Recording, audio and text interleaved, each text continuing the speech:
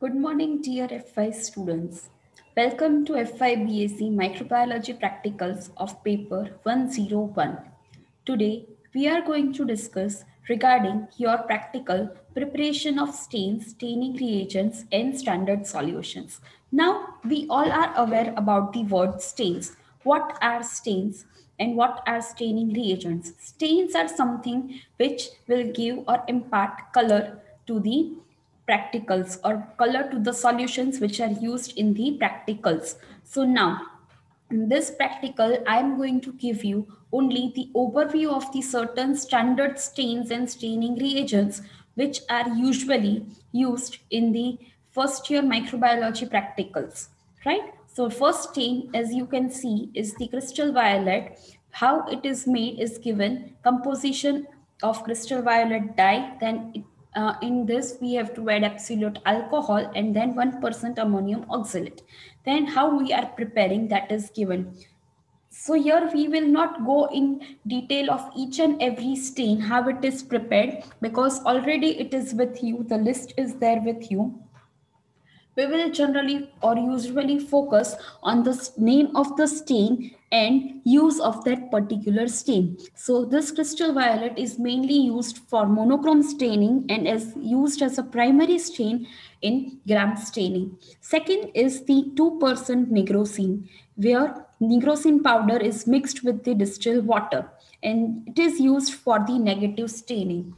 Next stain in the row is the grams iodine. Name itself says that it might be used in the gram staining procedure, which is used for the detection of the gram positive and gram negative bacteria. So it's in its composition, we have iodine, potassium iodide, and distilled water.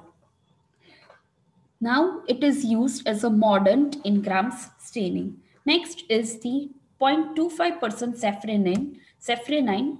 There, here we will dissolve it in the alcohol and then we will add distilled water and filter it, and it is used as a counter stain in the gram staining.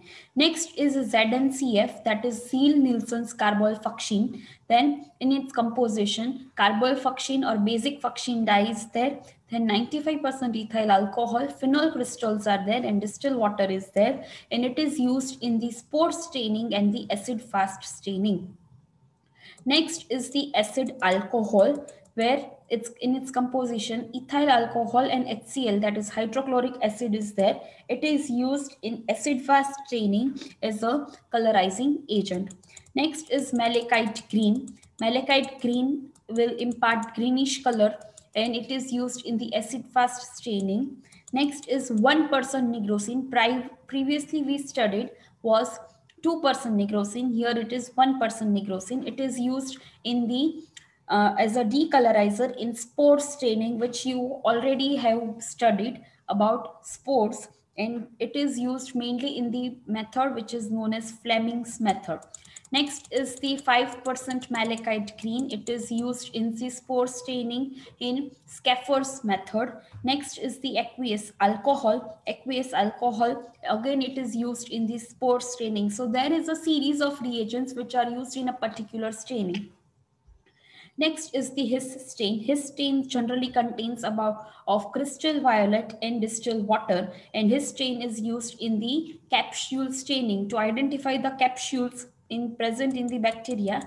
We use His stain. Also, we use 20% copper sulfate solution in his stain. Then comes the Congo red, 1% Congo red dye, which imparts the reddish color. It is used as a background stain as well as a decolorizer in capsule staining by Manuel's method. Next is Manuel's stain. So name itself says that it is used for the capsule staining by Manuel's method, but here we are not performing that method. But what are the reagents which are used in Manuel's stain are the phenol solution, acetic acid, FeCl3, and acid fuchsin. Next is 5% tannic acid. Tannic acid is dissolved in the distilled water and it is used as a mordant in cell wall staining by Webb's method.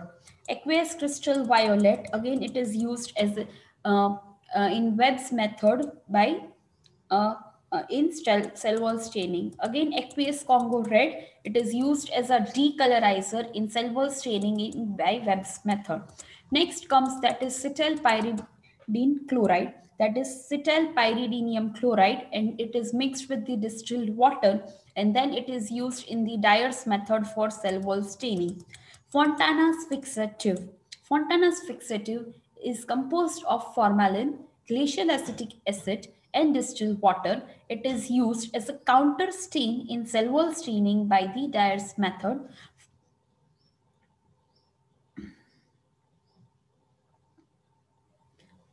Next comes Fontana's mordant, where phenol, tannic acid, and distilled water are mixed, and it is used in as a mordant in spirochete staining.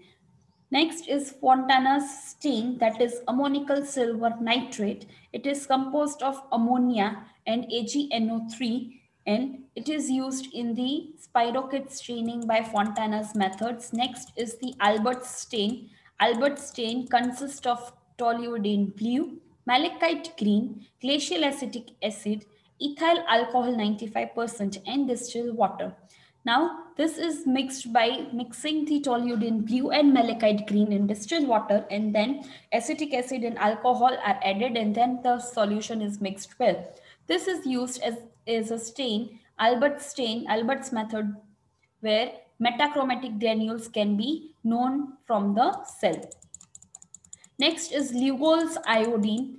Again, this is used in the Albert's method of metachromatic granule staining. Lugol's iodine consists of the normal iodine, potassium iodide, and distilled water.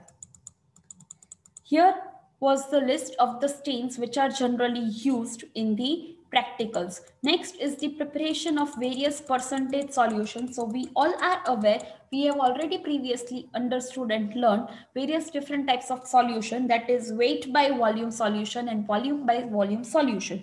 So these are the two major types of solution. Weight by volume solution, in this case solute is the solid one and the solvent will be the liquid one. We are able to see here how it is prepared. And next one is the volume by volume solution. So in this case, solute is liquid. It is added to the solvent and volume is made up to the 100 ml by adding more solvent. Next comes preparation of molar solutions and normal solutions. So you all have studied in your previous years, previous standards about this molarity, normality, molality, etc. So here is a brief concept given how molar solutions can be known or can be made, how normal solutions can be made.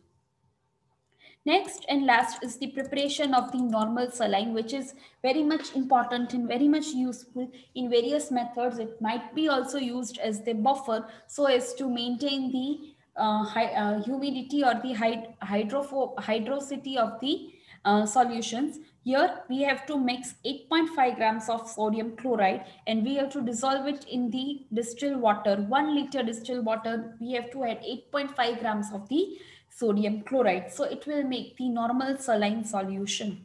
So dear students, this is the list or this is the material which you can see and which you can learn and understand how we will make various stains and staining reagents. Of course, at FYBSC level, you do not have to make any stain by your own, but you should be aware of, you should be able to understand that preparation of one stain, how they are mixed, whatever things are added. So you should have an overview of this.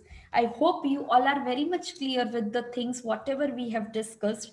Thank you so much for understanding. Thank you.